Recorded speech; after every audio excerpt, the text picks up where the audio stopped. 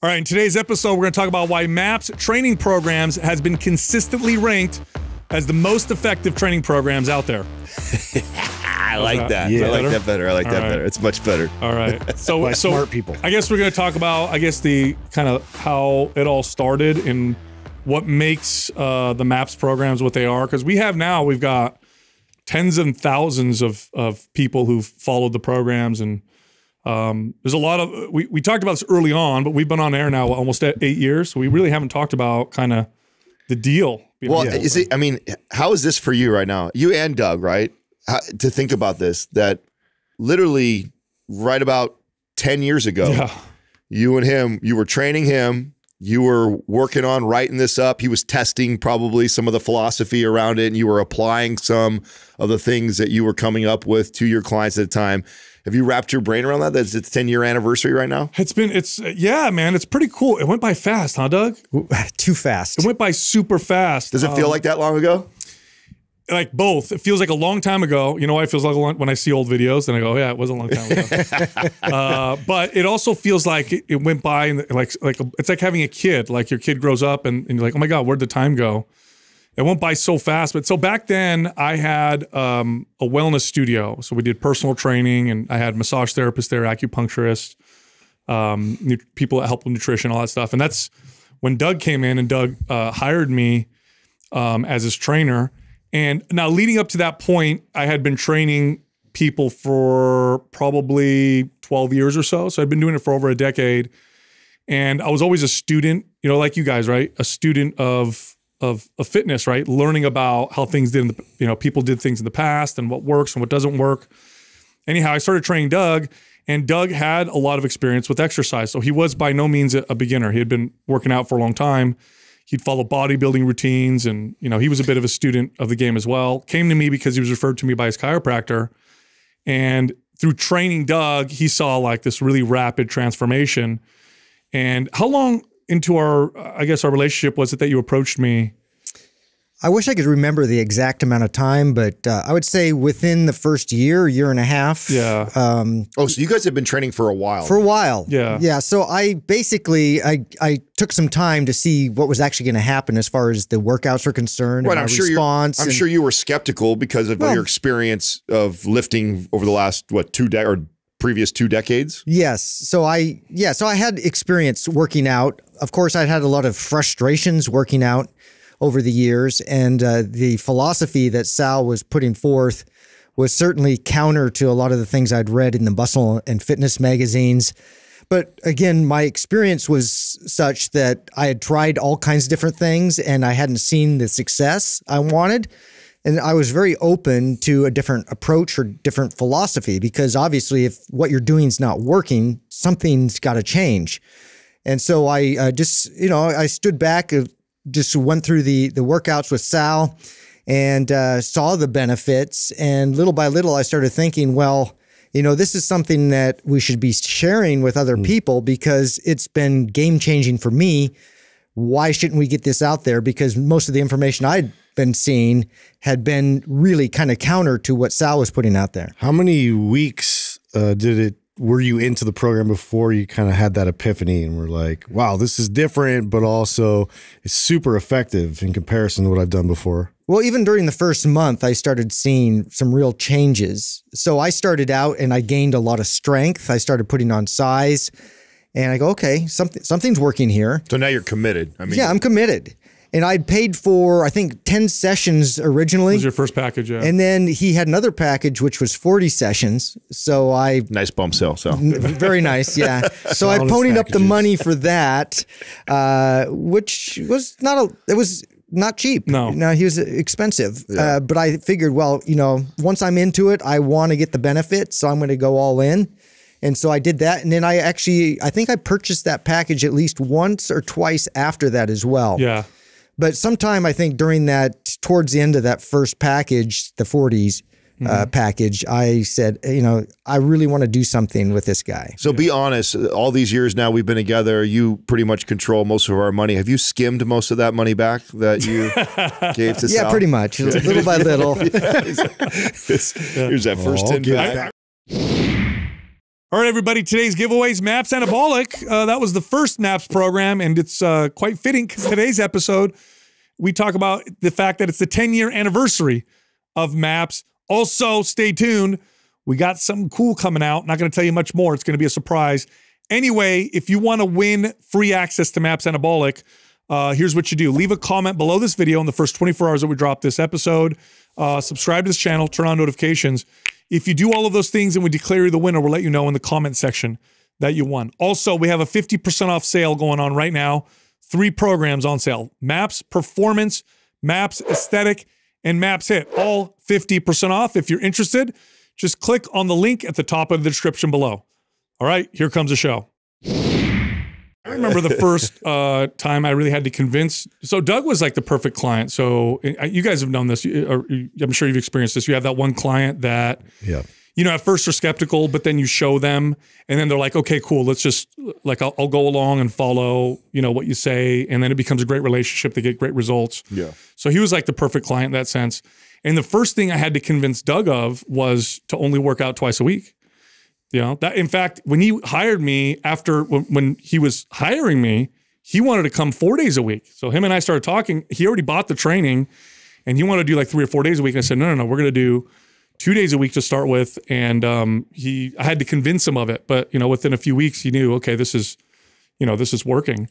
That speaks to your integrity too, because Justin would have sold him on the 4 times a week. And just, you know, walked with him on the other 2 days or something like that. And I truly found it hard to believe that twice a week was going to do the trick. I really did. But I looked at Sal, I looked at myself, and I go, well, this guy might know something, you know.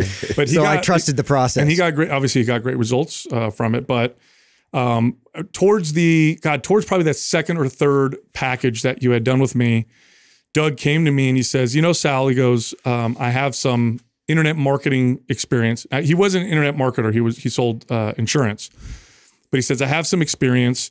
If you ever want to put something together that we can sell online, he goes, I'll do that with you. And I had nothing at that point. I didn't really have an idea of what to sell. I'd always thought about writing a book, but I thought, you know, what would that look like, you know, digitally or whatever. And so I took him, what he said, and it just kind of stayed in the back of my mind. And I went home and it was probably... This is like 2012, 2011, 2013, around there. What time is this? Like I'd say this was either at the end of 2012 or the beginning of 2013. Okay. Yeah. Now consider up until this point, at this point, I had already learned a lot about training and had figured out that a lot of the stuff that I thought was effective wasn't. And, you know, I'd do things like, I had, you know, probably a few years before this, I really got into learning about how athletes trained before steroids even became a thing, how before, you know, supplements became a thing. And this was something that was of interest to me because I knew that anabolic steroids changed how the body responded to exercise. So I said, you know, back in the day before that even existed, they had to train the way that my clients trained, the way that I was training naturally. And there has to be, if they trained differently then, it's because they were natural. So let me see what they did. And when I look back, there were so many different things that they did that people didn't do anymore. So up until this point, I had kind of figured some of that stuff out. But anyway, he came up to me and said, hey, if you have an idea, I'd love to work with you on it. We could sell it online. And it was probably a week later. And I went home that night, maybe a week later. I was up late reading. And I would do this sometimes. Sometimes I'd stay up late and I'd read whatever. You know, you guys know I'll get into something and I'll just start, you know, kind of going crazy on it. And I was reading the New England Journal of Medicine. And there was a study that I've quoted many times on the podcast on, it was a really interesting study. They took groups of men and they compared each group of men to each other on muscle building. And the groups were broken up into natural with strength training, anabolic steroids with weight training, anabolic steroids, no weight training, so just sedentary, and then just sedentary. So it was sedentary with steroids, steroids and training, and then training naturally. And the results of that blew me away because I did not expect Well, one in particular, right? Because you knew that the steroids and working out was going to be the biggest. Yeah, of course. Right. Like, I'm like, well, they're going to build the most muscle. It's a unique study, by the way. Very interesting. Yeah. The one that blew me away, because I would have thought second place would have been the natural lifting group. So the group that was natural lifting, they've got to build the second most amount of muscle, but it wasn't. It was the steroid group that didn't lift weights. Now, it was a short study. I think it was, I don't know, I want to say 16 weeks. But in that 16-week period, the steroid group that didn't lift built a little bit more muscle than the natural group that lifted. And I thought, this is insane. The first thought I had was, wow, steroids are really powerful. Yeah. But then what came to me after that, and I was literally up till 3 a.m. thinking about this, and this is when I started writing out the first MAPS program, is I said, you know, what's crazy about this isn't the fact that the steroid group that didn't lift built the most muscle. It's that my previous ideas of how we built muscle is not complete. So the thought process then was, in order to build muscle, you damage the muscle with exercise, the body heals and then adapts. Okay? Therefore, to that point, the thought process, I think for all of us at that point in our lives was like, okay, the more damage I do, the better off I'm going to be, because then I have a louder muscle building signal, equate right? your healing to whatever damage you do. Yeah, there was that, but there was also that I had completely ignored that there could be potentially any other muscle building signals. Yeah. It was damage and that was it. There's no other signals that send that the body receives that says build muscle. Well, in this study, clearly there was no damage. There was a hormonal signal, which was the steroids, right? They gave them testosterone. So I thought to myself, and this is why I was up till 2 or 3 a.m. that night, I thought, I wonder what other signals tell the body to build muscle that have nothing to do with damage. Yeah. Like, what other signaling systems tell the body to build muscle? So then I was on the internet going crazy and thinking of my experiences with clients and family members. One that popped up immediately was, and again, I've talked about this before, probably at least 100 times on the show, is I have a lot of blue collar workers in my family. I have plumbers and tile setters, construction workers, mail carriers, and none of them work out, but they all had muscular body parts that correlated or corresponded to the activity that they did. So like the mail carriers in my family all had these really muscular forearms, calves, male and female, all had really muscular calves.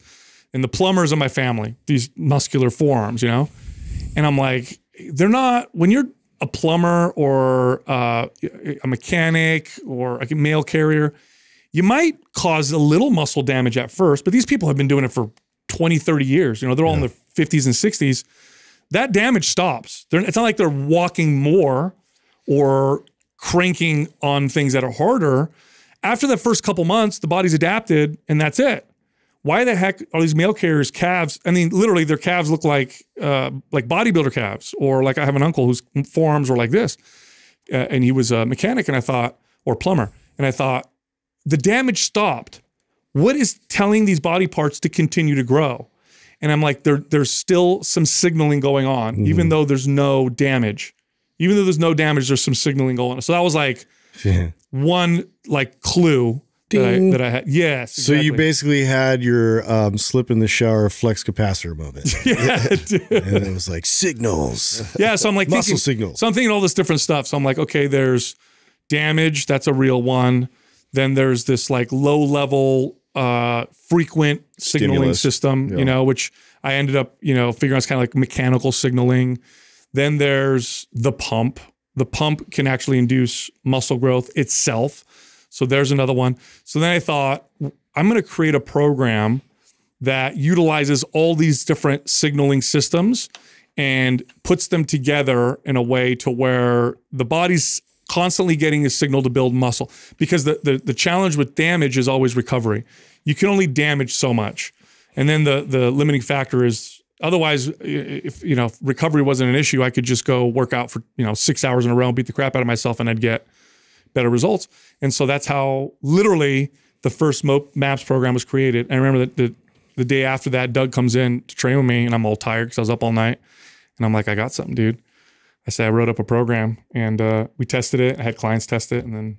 How long after writing it, testing it with Doug, implementing it with other? Because this is about the same time when you and I start to talk too. because you had already kind of tested it on clients. In fact, you guys started to create some of the promo stuff on it. Yeah. Like how long was that, like applying it to the trainers, starting to create the promo stuff on it? Months. It was probably, I would say like a 5 or 6 month period, because Doug was first. And Doug had already been working out with me in a similar way, but then I had him apply things like trigger sessions, and we did a little bit more phasing. And then I had a client, Jim, good friend of mine. He tested it. Then I had Homera, you know her. She used to work for both of us. Yeah. I had all kinds of different friends test it, experienced, beginner, and I had them report back. Tell me what you feel, what you notice. And everybody was, reporting back like, wow, this is really crazy. Like I'm getting really good results. This is wild. And then Doug started putting together. Now, at the time, I knew nothing of internet marketing sales. I had no idea you could put a program online, do all that stuff. And Doug's like, yeah, we're going to put you on video. You're going to talk to a camera, do the whole thing. I'm like, oh yeah, my I'm God. surprised you guys didn't go the DVD route at that point, right? That was kind of like, almost in that era. Yeah. There wasn't a lot of programs out in that era, too. It was like, you had like the infomercials, and you had a bit of Beachbody and maybe some like bodybuilder programs like I'd seen, but not a whole lot of like quality fitness programs out there. Well, no, when he tells this story, one of the things that, I try and challenge myself to think like, man, I wonder if you would have sent me over when Doug sent over when you sent over the promo video that Doug made, if that would have been hyping up like a typical online type of program. Yeah. Like, and it didn't have the philosophy. Like, what was that? That was your guys' anabolic signaling program. You know which one I'm talking about, right? Oh, yeah. It's like a 30-minute video. Muscle Yeah, switch or whatever. Yeah, the muscle switch. Yeah. So you got to share a clip of that for this podcast, because Oh God. I look when like I'm so young in that video. yeah, but when you sent it over to me, Youthful. originally you just wanted my opinion on Yeah. it. Like, hey, what do you think of this promo video? And the exercise that I try and do with myself regarding this is, would a mind pump have happened had it not aligned with what at the same time was happening in my life as far as programming? Because for most of my lifting career and training career, teaching other people, I fell in the trap of creative workouts and, like just hammering the clients and volume and intensity. And I was very much so like in that space for almost a decade. And I was on my way out of that. Like I had started to finally realize like this was not the answer. One, I had applied that same philosophy you did to Doug to myself, like reducing the amount of, and then saw I got bigger than I ever got. And I thought, oh, this is wild. Like more doesn't always mean more results. And I was starting to train my clients in these full body routines and really simplify the programming. And so I was just coming into that, like really fresh into that for the last, like say 6 months of my training career. And when I saw that is what hit home for me, was like, It was very counter to the trends. yes, this is not trendy. This is the opposite of what, and it's right in line with what took me at this point, my entire career to figure out. And that's what made me pick the phone up and go, let's meet. Otherwise, I would have just given you like, oh yeah, cool, bro. Yeah, I like it. It's neat, but Video looks good. But it prompted me to like, hey, let's meet. We need to all get together and talk, because there's nothing out there that I see that is presenting this message this way. And I'm in the space, and it took me 10 years to get here. So imagine how many people that we could really help by putting this out there. Well, I thought the same thing. Well, my career too was like, even after I left 24 and kind of went and did things on my own, I was still kind of like experimenting with a lot of the trends in the fitness industry, and like trying to train people with all this functional training and, single arm, single leg stuff and all this nonsense. And then I made it to the gym where I was around really high level trainers and sports specific type trainers. And so it just really kind of brought things right back to the basics. Like, here's what, you've known this before, but you just rush your clients through all of this. And this is really the meat of what we need to focus on. And that program had a lot of that in it. In terms of like just focusing on how to build muscle. Well, the beauty is in the simplicity of it. Yeah. Well, so, and you got to kind of go back and think about why training got to that point, because at that point, we're talking 10 plus years ago, the most common strength training programs were like these body part split, one body part a day, high volume type of deal, beat the crap out of yourself, 50 different angles, you know, on whatever. And you got to think to yourself, like, why that happened. It's not that those don't work. They do, but a lot of the information on how to build muscle and train with weights had been disseminated from the bodybuilding space. And bodybuilders for decades were, first off, bodybuilders are at that level, have very little in common with the average person. They just genetically, they're just very different. It's like being 7 feet tall. They're just genetically gifted. So what does that mean? That means that when they send a muscle building signal to their body, the average person, that signal may last 24 to 48 hours. For these people, that signal lasts a week or two, okay? Because their body's primed to build muscle. Then on top of it, they're all pharmaceutically enhanced, and that means they have this constant loud hormonal signal that's going on in their body all the time. And so they're the ones that are telling people how to work out. The problem is the average person is nothing in common with this person genetically and isn't pharmaceutically enhanced, and they're trying to follow these routines and they're not working. Now, if you go back at the turn of the century, you know, early 1900s, late 1800s, I mean, you're talking about tremendous feats of strength from these strong men and strong women, right? And they were muscular and they were doing crazy things. And if you look at their training, they all trained full body. They all trained 3 days a week. Mm-hmm. They all train in a similar way. And people, it's funny, when we look back, we tend to think people are stupid. So we look back, oh, they didn't know anything back then. No. They were wise. They did what worked. And by the way, the only way they made money back then was they didn't have social media. They couldn't promote themselves any other way than going and challenging other strong men on stage. This is how they made money. So you had to put up or shut up. Then you also look at the studies on strength sports like Olympic weightlifting. Olympic weightlifting has more science put into it than bodybuilding does because it's been funded by countries. It's, you know, the Soviet Union for a long time. This is the way that they showed their power. And so you look at the science there, and there's a lot of science there that didn't match what we were being told, you know, worked. So there's a lot of the information there. And then the other thing is this, is that, look, you guys are both really good trainers, really, really good trainers. What made you guys good? You did it for a long time and you cared.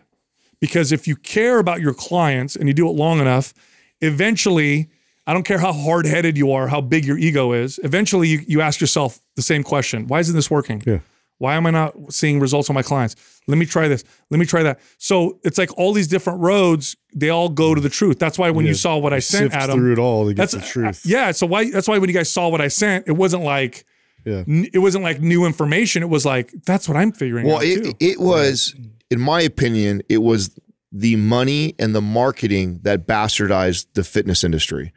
Because can you imagine opening up a Flex magazine 15, 20 years ago and, you know, seeing, you know, Ronnie Coleman or Arnold in the middle of it like that, and their workout routine was as boring as MAPS Anabolic? Yeah. Like, it would not sell anything. What sold was, you know, the tricep bicep blaster workout with cluster sets and drop sets and pyramids and this unique exercise hanging upside down. And that was what sold magazines. That's what grabbed attention. Yeah. And if you had the shit that works really well, that everybody's known about for 100 years, it wouldn't sell. It wouldn't be popular. It wouldn't be new. It wouldn't be unique, which, by the way, is the same trap that all the trainers inside the gyms fell into. We fell into the same trap on, you know, selling our clients on buying more training from us. If I told my clients, hey, we need a squat, overhead press, bench press, deadlift, that's basically what we're going to do for the next 6 months to a year or so, and I'm going to get you great results, I wouldn't have been able to re-sign my clients. Instead, it was, next week, I'm going to show you something new you've never done before. Or wait till you feel this workout I got coming, you know?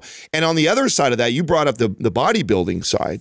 But in Justin's world, I think was simultaneously the birth of, you know, sports performance, plyometric, stability training, functional type shit was all coming on the scene hard. Yep. And then you got the hardcore bodybuilding scene. And so the two of them, and again, money and marketing. What was cool in the money and the marketing side on that? Like, oh man, seeing somebody jump and stabilize on one leg and jump through all these weird hoops and spin and twist and like balance on a stability ball with a squat bar, you know, on your back. Like, that stuff became so attractive to people and trainers and clients that it dominated the space, and we all fell right into it. I'm guilty of going down the same path in pursuit of filling my client book up instead of focusing on what was really giving my clients results. I mean, we all remember people doing tricep press downs while standing on Dynadiscs.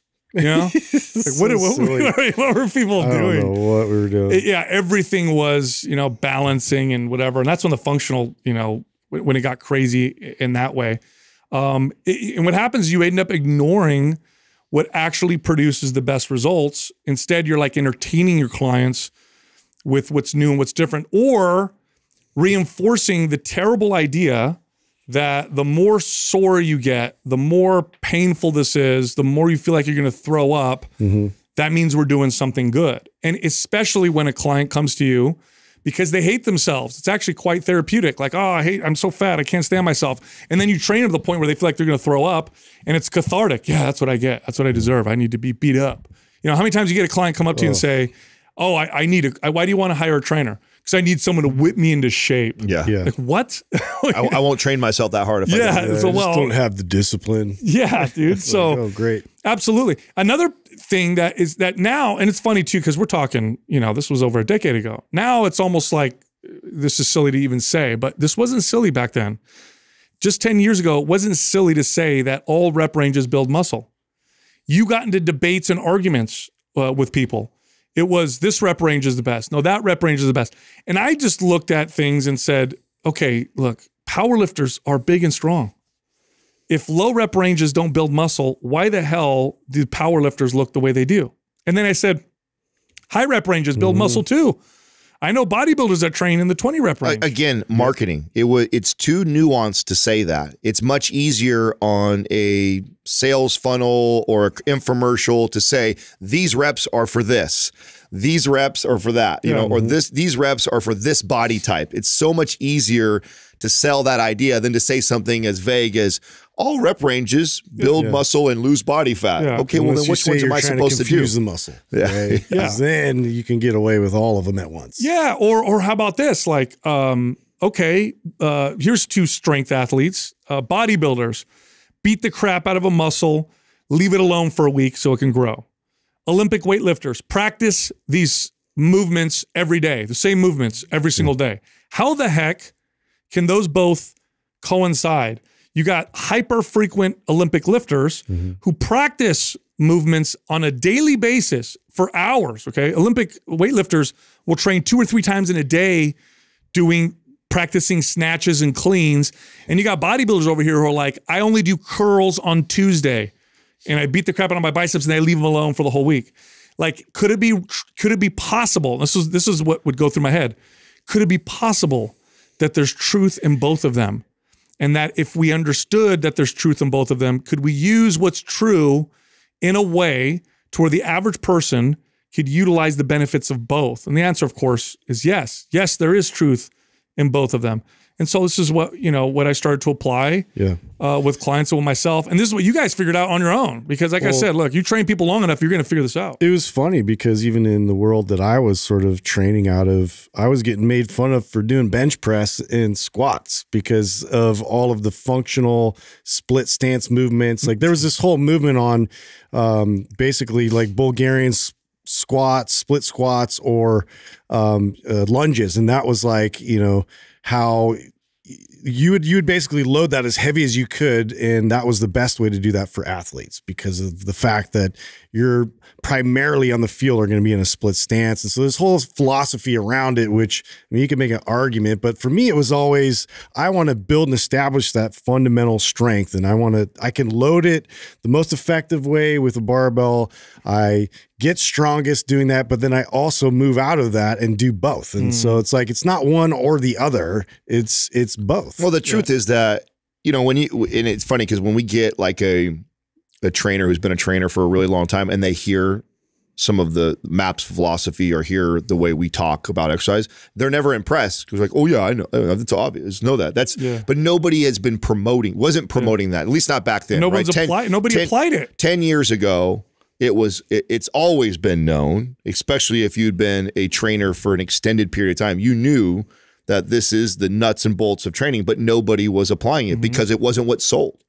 I mean, at the end of the day, most all trainers, whether you're online, virtually, or in person, have to, you know, feed their families and have a business and keep clients coming in. And that wasn't what was best to keep clients coming. That's the truth. Now, the reality of that is that, yes, it is, because if you stick to good programming, you get a greater percentage of people, way more results. You teach them the fundamentals that they can now carry on forever. And then eventually that comes back to you in referrals and the reputation that you have. But it's hard to see that when you're in it, right? When you're in the end of it, and you got monthly goals. I gotta sell this much to make this much money. And what's a quick way to do that? Oh, a quick way to do that is just like what all the marketers have done, which is sell you on simple, quick ideas that speak to you so I can keep you coming back, versus thinking what is probably really best for these clients. I obviously know you guys now, so I know the answer to this, but even before I knew you guys, I could have made this prediction that our careers all follow the same path. Initially, you're really good at getting clients, selling them training. They stick around for 3 to 6 months, you lose them, and then you got to get new clients, and you're really good at getting new clients. But then what that eventually morphed into, as you got good and did exactly what you said, Adam, is clients would stay with you for years. I bet you the last 5 years of your guys' career, you probably cycled through almost no clients. You had the same clients. They stuck with you the whole time. But the first 5 years, you probably trained 100 people or more, because of that idea that you had to show them different things and get them crazy sore and super. So there's a huge myth with trainers, which is that you need to entertain your client that way or show them weird shit all the time. The reality is, no, you just need to be able to communicate it well, but train them in the most effective ways possible. They don't go anywhere. They stay with you forever, and you end up becoming far more successful. Speaking of selling the program, that's where the big challenge was, because when it's not sexy. Well, when I wrote it out, so here's what I understood about myself, because I was a huge consumer of fitness. I knew that I would buy something if the person explaining it to me did a good job selling it, but also had some kind of perceived authority. So if it was somebody who I was like, oh yeah, that person has got some authority, and then they did a good job selling it, I would buy it. Regardless if it looked sexy or not, I would at least consider it. So I'm like, okay, I can explain it well. And that was the video I sent you, Adam, to review, because I knew you had a really good background in fitness sales. And so I sent, we sent you the sales video so you could give me some critique on it. But the other part was authority.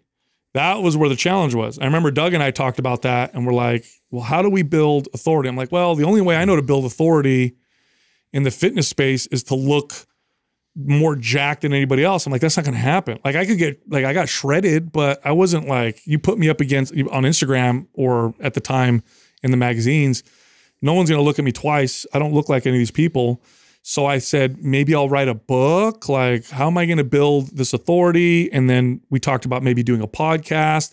I thought podcasting would be good because it was long form, because I don't want to use my body to sell anything. I couldn't compete with the those people that were out there. Plus, I don't want to do it that way. I wanted to be able to talk and explain and build authority. OnlyFans wasn't created yet. So. Exactly.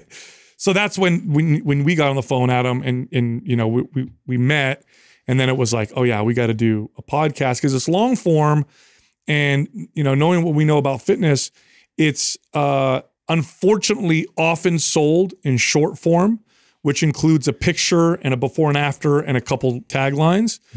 But real fitness, long-term success requires long form. How do I know this? How long did it take you guys to sell your clients to make real changes? Right? Sometimes years of training them. Well, to that point, that had a lot to do, obviously, with our strategy of not actually selling the program when it was ready to sell. That's right. I mean, when the podcast had started and we were on episode 1, the natural progression, I think, for somebody in this space would have been to promote the program that we had to sell. And we did it. We sought out to go prove to people that we could help them for free and change their lives and make an impact on them by giving them free advice and building that authority, building that trust, building that loyalty. And then we would be able to offer something up to sale. But we had it all along.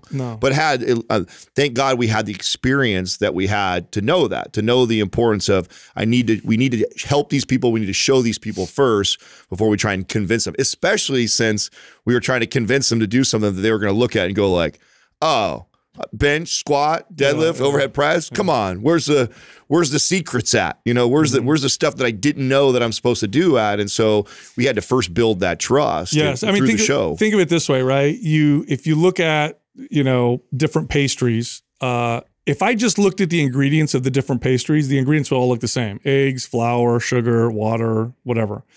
So that's what you see when you look at a good program versus a bad program, except sometimes bad programs have weird ingredients.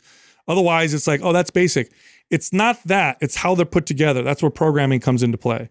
The programming is how much of each, when of each, how to utilize each, and how to put them in the right sequence. Like when you're making a dish, there's a time when you add the sugar, and there's a perfect amount of sugar. You don't just throw it in the beginning, for example. You would throw it in at a particular time, or when you would first, do the garlic or whatever, right? So programming is what makes all those ingredients become a super effective program. So you can't look at a program, be like, I know these exercises. Yeah. Oh, look, I understand rep ranges, That's not what makes a program effective. What makes it effective, and by the way, I want to be real clear, there were a couple programs at the time that were really good, and they had gained popularity through forums. At this time, the internet, in the fitness space, forums were becoming a thing. And what I thought was cool about forums was that forums, you had regular people sharing information. There was no marketing. It was all just honesty. And so like Starting Strength had nothing. They had no real marketing, no whatever, but it blew up because people were like, hey, this real basic sounding program is actually working. No, that was some of the best. It was competing with Beachbody and bodybuilding.com at the time, which was really tough. Yeah. Which, by the way, the success in those two companies was completely around the marketing side. Yes. They would create stuff and then have just a good looking body and attach it to this workout that they would offer just to get free traffic to their website so they can then peddle supplements to them. That was the model that they had they had done really well. And Beachbody, same thing, marketed to a demographic or a person, attached a sexy body to it. And it was all around the marketing and sales, not on the effectiveness of the program, which there's a reason why those were, one of them was what, a $500 million company, the other one $4 billion. Is they were great at marketing, not so great as which I get this all the time, right? When people ask, I actually talked to my aunt and uncle last night. We got a chance to hang out with all you guys and, asking origin story type of stuff. And they're like, did you imagine it would ever be like this big? And I said, it's crazy. And maybe it's a little bit of the narcissism in all of us. 100% we did. But the truth is this, it's not because I thought I was so great, or I think that you guys were. What I knew was that there's companies out there like bodybuilding.com and Beachbody, which were massive companies that their main nuts and bolts of it was them showing and teaching these exercises and programs that were, to be honest, subpar at best. Yeah. And that some of them downright crappy. Yeah, a lot of them downright. I was trying to give them some respect. Because they, there is some, and bodybuilding.com, there was some, like there was the Lane Nortons in there and stuff like that that were still producing. So I don't want to like completely shit on bodybuilding.com, but for the most part, most of them were very subpar, or in your point with Beachbody, shit. And what we had to offer, I knew was incredibly valuable. I think what I could have wrote in my 20s would have been better than a lot of that stuff. What we had finally come together at this point and realized was this was extremely valuable. And if we could just get to a fraction of those people, I knew that we would be able to help most all of them. You knew it was going to work. And I think that's why it was easy to get behind it. And to your point about programming and how, it's all about, the structure of it, the sequencing, the thought behind the actual person experiencing the workout itself. We went through the actual training of it in terms of being with vast numbers of people, taking them through that entire process. And this is where you see a disconnect with industries like producing actors to kind of like portray this stuff. There's just this massive disconnect from your everyday average consumer. And so to then take sort of that blueprint that was constructed in anabolic, and then, you know, deconstruct it and be like, here's the elements of it, and here's why this works. And then now apply a lot of the concepts of how, you know, I used to train clients, how I used to train clients, how we used to like prepare for a bodybuilding show, how we used to prepare for getting ready for the off season. Like all of these factors now made sense in terms of like how we can take that same elemental blueprint and then build upon it. Yeah, the irony of what you said about bodybuilding.com is the forums of bodybuilding.com are what got a lot of the truth out there. You talked about Lane Norton. That's how Lane became Lane. It was in the forums, the free forums of bodybuilding.com. Starting Strength blew up, which is a great, you know, basic program. It's better than 99% of the strength training programs out there were through the forums. 5x5, so basic, and so whatever, training, came through the forums. And that's where you would read this kind of stuff. And this is where I would be like, oh, like old time strength training. And here was, you know, here's the really the gist of it. The gist of it is this, and it's more complicated than this, but this is really kind of what it boils down to. If you're trying to build muscle and you want all of the benefits of building muscle, this faster metabolism, it's easier to get leaner, sculpt the body, look good or whatever. If you want to build muscle, the muscle building signal needs to be more consistent than the muscle breakdown signal. That's it, okay? My body needs to be told or want to build muscle more often than it breaks muscle down, because you're never stable. Your body's never not doing anything. There's this false belief that you just maintain. No, maintenance is when building and breaking down are balanced. If they're equal, then you build and you break down. You build and break down, you stay the same. If you want to build, then you have to build more than you break down. If you want to lose muscle, then you need to break down more than you build. So once you understand this and you look at studies on muscle protein synthesis, which they can actually measure to a decent degree when your body's building muscles through this signal called muscle protein synthesis. And they can test. You do squats, let's test your muscle protein synthesis.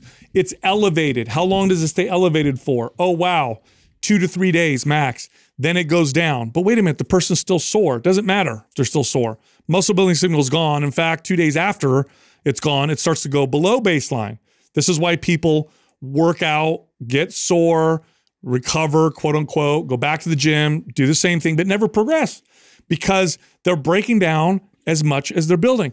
So the goal, the idea, the whole, you know, if you really want to, you know, boil it down to the most simple terms, the idea behind MAPS, the philosophy of MAPS is, can we keep that muscle building signal elevated more often than the breakdown signal? That's all it is. Again, the problem was, I can send a muscle building signal through damaging muscle, but then recovery gets in the way. I can't just keep doing that. So now, you know, it's up for 2 or 3 days, it's going down. Do I beat the crap out of the body real hard? I can't, because if I do that, recovery says, no, sorry, we're not even going to build. We're just going to heal. We just got to heal. This is why you'll get sore and your soreness goes away, but you go back to the gym, nothing happens. What happened? Your body just healed. Adaptation is different than healing. Adaptation is above healing. Healing, and then it's like I scratch my hand, my skin heals, and if I do it right, then I'll develop a slight callus, and over time I develop a callus. That's the muscle building process. So the idea with MAPS Anabolic was, which was the first one, and with all the MAPS programs is, can we get the signal to stay throughout the whole week, even though recovery is happening, even though all these other things are happening? And the answer to that is yes. You definitely can, which is why people then, when we finally launched MAPS Anabolic, which was a year after we did Mind Pump, and the goal with Mind Pump was, like you said, Adam, was, can we give people a lot of good information? Can we build authority? Will people believe us? And at that point, if that all works out, then we'll say, here's a program that we have. Now you can buy, because we had the program done. The program was done. It was ready to go. The digital part was set up. The videos were done. We did no other work. When we had it ready for a year, we don't launch it for a year because we wanted to prove to our audience, A, that we have integrity, so we're not just trying to sell you something, and B, we know what we're talking about. Do you remember whose idea it was out of you two? Because you actually didn't even use the term that stuck with me forever, and why I loved that video so much because it really hit home for me when I watched it. It's the scene where you guys show the bear trap and you talk about the muscle recovery trap. You say the muscle breakdown recovery trap. Yep. And that clip of that 20-minute video or whatever like that hit home for me so much that I was like, oh my God, like how many of my clients have got stuck in this? How long have I got stuck in this exact situation? So focused on doing damage to see how much results I can get, yet never letting my body get enough recovery, adequate rest, adequate nutrition to actually build and adapt. I was so focused on the damage part, I wasn't focused on the adaptation process. That part of that clip I remember sticking to me so much. Do you remember if it was a term you came up with and then you came up with the visual of it, or did you put together a term? You remember how that came together? So Sal came up with the term. I just put the visual behind it. Yeah. So that was a powerful moment in that for me. So one thing that I learned as a trainer, and I know you guys did as well, is you could understand the idea and what works, but what makes you effective as a trainer is you have to say it in a way. Sometimes you have to say it 5,000 different times in different ways. But at some point you say it in a way to where the client goes, oh, that makes so much sense. Because I could say all day long, like, oh, you damage the muscle and then it needs to heal, but then recover, and that's recovery, but then adaptation happens after that. And the person can hear you and be like, oh, it kind of makes sense. And then, one day, and I use this with clients, one day I said, hey, look, I don't want you to get stuck in the breakdown recovery trap. And clients will be like, huh? What's that? I'll be like, well, it's when you break down a muscle, you let it recover, you break it down again, you let it recover, you break it down again, but no actual muscle growth or changes happens. It's just breakdown, recover, and it's a trap. It's a hamster wheel. You're just running on the same hamster wheel. Once I was able to say it that way, it really resonated with clients. So when I told Doug that, Doug's like, oh yeah, perfect. And he came up with the picture of the the bear trap. Yeah, even though I had come to that conclusion and understood that, I had never heard it communicated that way. That one, I remember that one and the AMP story I always share that you shared first. That those two were things that I understood, but still had yet to put like eloquent words to how to explain it. Because you're always looking as a trainer. You can read all the PubMed studies you want and apply all the science. And then the next level to being a good trainer, first obviously is to acquire that knowledge, but then how do you translate that to the average person relatable, so that they have that aha moment? And that to me, I'm always seeking that, right? Even to this day, I'm always looking for better ways to communicate the things that I've learned through my experience and reading. And I had come to that conclusion around how I should train, because I was training myself that way now, but like still getting that point across to a client so they understood what they were doing. And I was like, oh man, that was a powerful way to tell me that didn't resonate with you as a kid when, I would do the same thing. I'd go hammer my legs. And then because it's like, I thought that recovery meant adaptation. That's what I thought. I thought recovery is the adaptation process. I'd hammer my legs, and then I'd be so afraid to do anything else. You go lay in bed like this. Yeah. I'd sit on the couch and watch TV and be like, oh, let them grow. Yep. And then, you end up injuring yourself at some point for something else, and you have to wear a brace or whatever. You lose muscle hella fast. Like, this doesn't make sense. Like, just sitting there, that sends a signal to the body that it shouldn't, not just not build muscle, that it should get rid of muscle. So what's going on here? And yes, I get sore and the soreness goes away, but then I go work out again and I'm not stronger. It's got to be something else. And it's because adaptation happens somewhat separately. They tend to happen at the same time, similarly, but they're different. And I learned this through even my own training. Like how many times has this happened to you guys probably later in your career where you're a little sore, but you train the same movement or muscle, and then you still build muscle and get stronger, even though the soreness is still kind of there. And then you kind of figure out like, oh, this is, soreness is really not what I thought it was. And recovery might not be necessarily, part of this whole adaptation thing. So, and I really, again, the key is what you do is you look at, and you guys do the same thing, and all trainers, any coach or trainer who's been doing this for a long time, this is exactly what you do. So I know it'll resonate, is you look at the problem, you look at the potential solutions, and then you look at the roadblocks with that solution. And you say to yourself, how can I move around those roadblocks? What are ways that I could either train or rep ranges, or how can I utilize intensities that gets around this problem right here?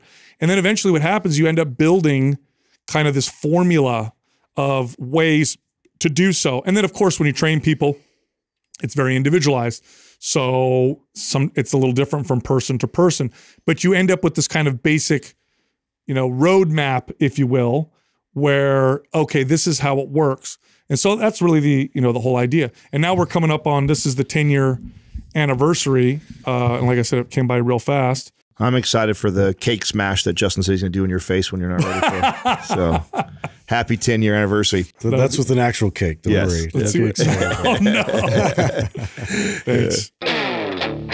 Today, we're going to teach you everything you need to know to build a strong, well-developed chest. When I think of weak points and areas that I struggled with developing for a really long time, chest was up there with the Yeah, it was for me. It was for me for sure. I got more caught up in the weight I could lift versus how I was developing my body. I think it's one of the most challenging muscles to develop for most people because the form and technique.